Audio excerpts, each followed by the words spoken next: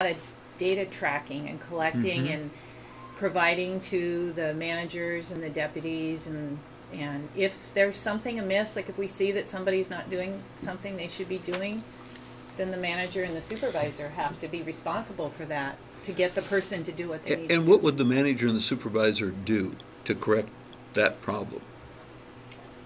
Well, you know, I'm thinking of tracking tools that we have in place, like around the MIST.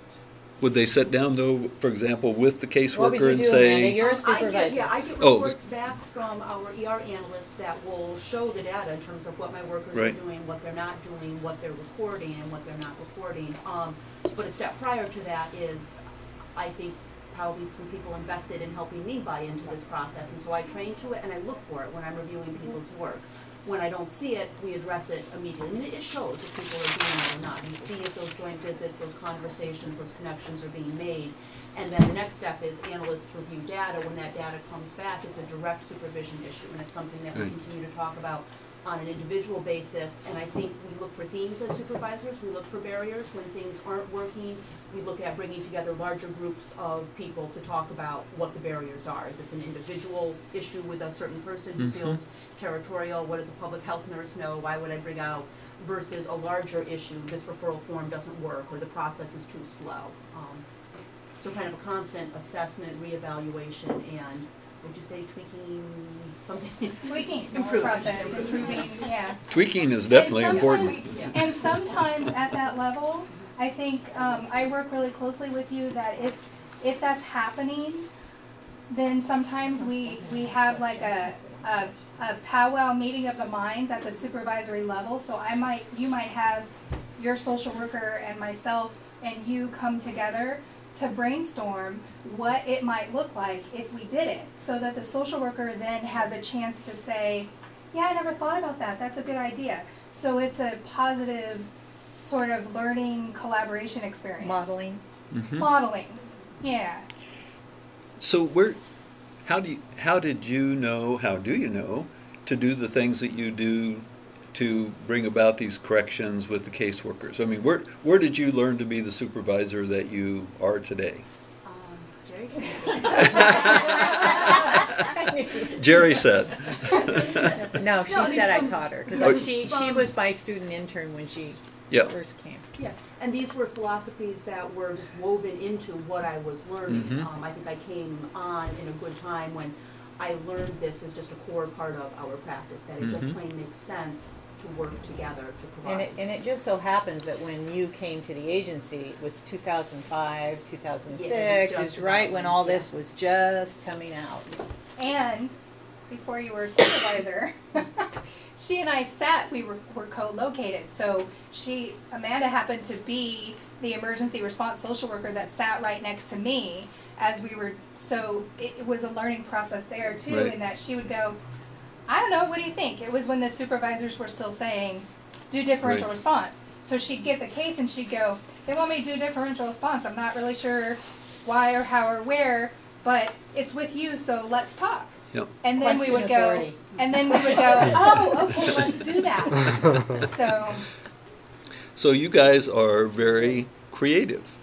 I mean, you're on the front end of creating a whole lot of things that didn't exist before. And you're also doing this without a whole lot of help from the outside, it sounds like. I mean, who is it outside of this county that has come to help you say, here, if you would like to be a really good supervisor, I mean, you're a terrific example. So, and we want all of our supervisors to be just like you. Is there help from the state? Is there help from regional authorities? Is there? Well, the regional training academies. I mean, is there help? I guess is the. It's not. Are they available? Excuse me. We just grow them that way. Well, that is the homegrown version. We do have homegrown. For the most part, we have homegrown supervisors. They truly have grown-up nurses. Yeah. So the more systematic help. Somebody said, "Oh, gee, over there in this county, you guys are trying to do differential response, And we have some things that we could help you with differential response. Here's how you might be preparing the people who are the partners in differential response. Here are some of the things that might be helpful for you in terms of supervisors. Here's some data you might want to start collecting now, because we know that in 6 months, a year from now, you're going to really value these data. So but it's that kind of more focused assistance is what I would be curious about. But I can just tell by the befuddled looks on people's face that the answer to that is none. I think right now. She's missing supervisor core right now. She's here missing supervisor but core training. I think the state. I'm sorry, and supervisor core training is where? Is where? Yeah, well, I It's mean, here locally. It's Well, on- UC Okay, Davis, it's all here. UC Davis provides. Right. They're here providing it today.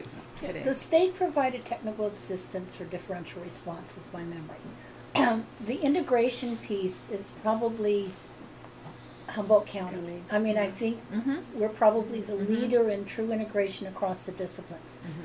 Because our director, Mr. Crandall, Phil, actually consults with other counties that want to integrate in a similar way. So it's two things. Okay, good. So we kind of piloted it. It was like we We were a Figuring pilot out how county. to do it. There were 7 pilot counties, and we were one of the 7 pilot Okay. counties. Or yeah, No. 7. Probably 11, funded you're by right, Casey. 11. No. Say the right Casey. That's why I just say Casey. I don't risk anything beyond that.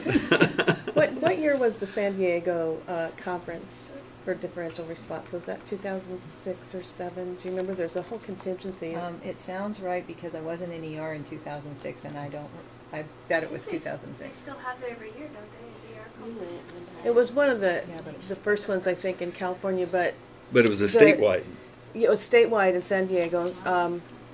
But they sent a contingency from Carol Humboldt. Smiley? Yeah, probably. I think it was 2006. Sean Nichols. It was That was what I CWS, was yeah. It was getting on. 2006. 6, yeah. It was 2006. The point 2006. being is that who Humboldt County sent was CWS. I think there was a couple of mental health people and nurses. Yeah. And so there was a lot of people at that conference, as near as I could tell, because it was Koo and I. And we kind of checked around. I think we were the only nurses in the entire conference.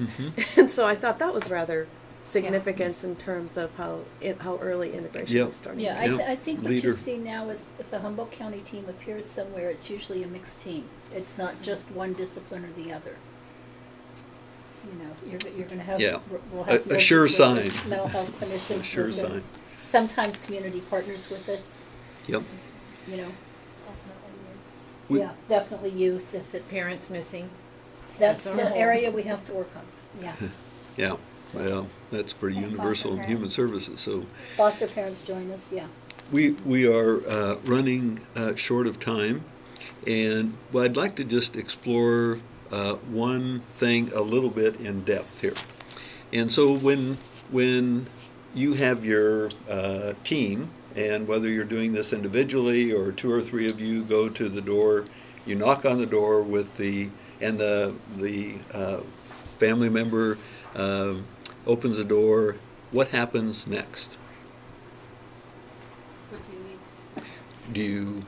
Do you have an engagement strategy that starts at that moment? Is this part of differential response where you say, because you're not there in what some people view as the stereotypical, I'm here to take your child kind of mode.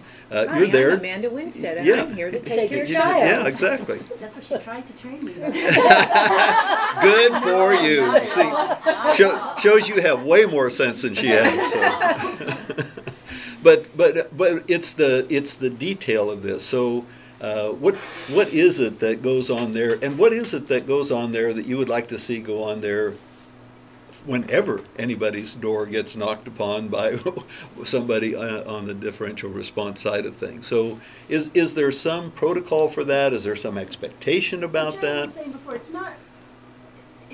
It happens in a lot of different ways. The larger idea is that we work together with formal and informal partners to best provide appropriate services and supports It's to like it families. started out as differential response, but it's grown to be much bigger. So what she's trying to say is it's not just differential response, it's how we do business. Yeah. In our And that's good.